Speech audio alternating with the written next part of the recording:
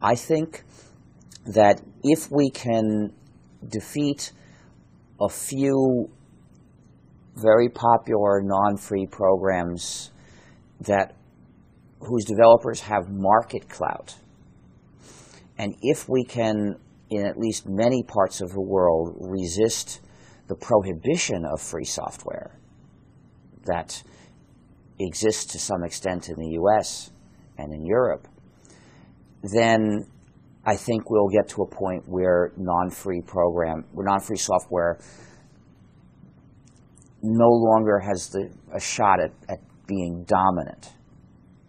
Whether it will continue to some extent, I don't know. In the US, there are two different laws that prohibit many kinds of free software. One of them is the Digital Millennium Copyright Act, which has been used to prohibit free software for playing a DVD. So if you want to play a DVD at this point in the US, either you get an underground copy of DECSS to play it with, or you do it with non-free software. We can't win if we can't serve the public if we are prohibited from doing so. The other law in the US that prohibits many kinds of free software and could prohibit anything is patent law. You see, in the US, a software idea can be patented. And that means for 20 years, nobody's allowed to use it except one. And typically, in most cases, we can't get a license to use it in free software.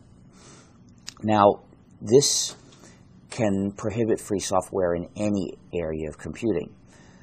But to see how bad the problem is, you have to consider that one program, if it's a substantial program, is a combination of many different ideas, hundreds or thousands of ideas.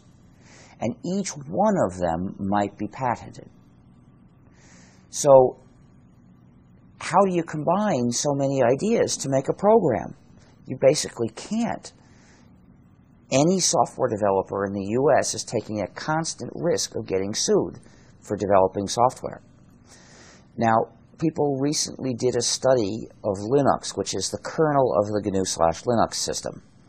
And they found that this one program, which is 0.25% of the system these days, was covered by apparently 286 different U.S. patents.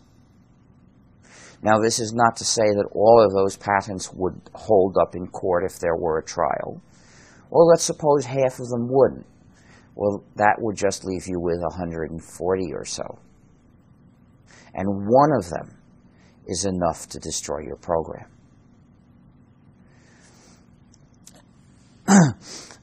Microsoft is using software patents in a desperate bid to wipe us out. Microsoft, I'm told, is getting several patents per week. Microsoft internal documents several years ago said that they intend to use patents to try to make free software impossible as competition for them.